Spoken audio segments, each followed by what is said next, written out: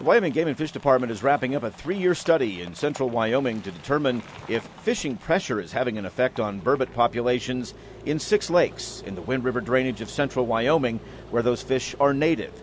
Over the past 3 years, close to 1,500 burbot have been tagged with reward tags that pay anglers to return them.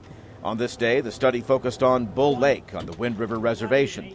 Game and Fish Lander Fisheries biologist Paul Garrity says the project is a cooperative effort between the Game and Fish, the Shoshone and Arapaho tribes, U.S. Fish and Wildlife Service, and Montana State University.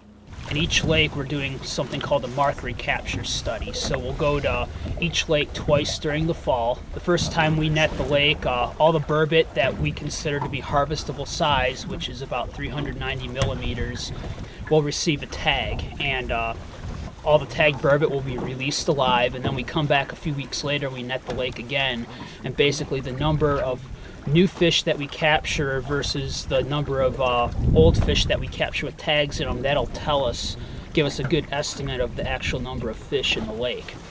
The reward tags help assess fishing mortality. The tags are either for $10 or $100.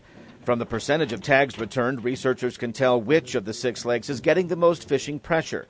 Now, burbot receive a lot of press, some of it negative, mostly due to an illegal introduction of the species in segments of the Green River drainage, which now requires all burbot caught west of the Continental Divide to be killed immediately. East of the Continental Divide, burbot are native to the Wind River drainage and considered a species of special concern. We want to sustain these burbot fisheries into the future, and so there's fish for future generations to catch. And so we're just making sure that we're not over-harvesting these populations.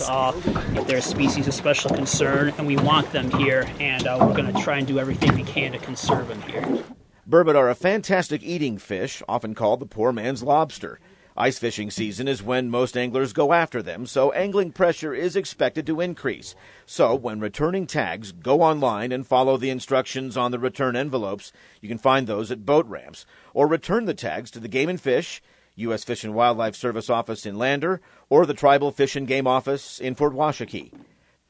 This is Ray Hageman with the Wyoming Game and Fish Department.